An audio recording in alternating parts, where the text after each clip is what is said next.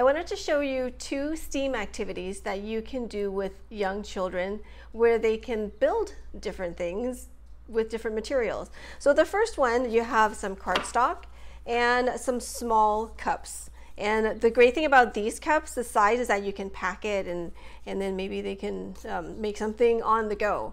So you can show them pictures perhaps of what you want them to do, or you can just say, hey, make something and here's some cups and some paper, easy to pack.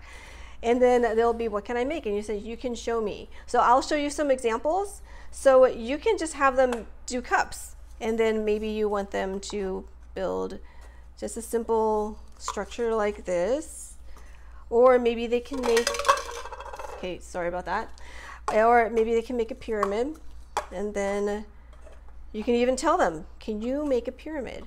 And then that's a simple pyramid. Or you can have it, they can do it longer. Maybe you can start it off for them and then it can have 4 on the base and then they just have to build on top and then make a simple pyramid. You can also use paper in addition to the cups. So you can start with a foundation of some cups and then add paper to it. And then the child can just build up. And then you can use different colored papers if you have it, or you can just use it, it's the same color. If you want to, you can also teach the child about patterns. So with the colored paper, or if you even have colored cups, you can do patterns also.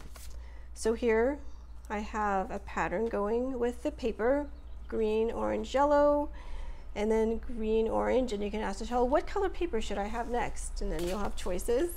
And then they will say yellow to complete it. And then if they want, they can just keep going. You can see how high it can go without it falling, or just to see how high it can go. It can be like a Jenga game.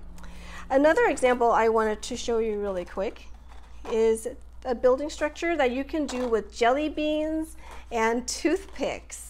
Now, with this activity, you're going to have to use it with children who are a little bit older because honestly, it is a little difficult to put the toothpicks in the jelly beans.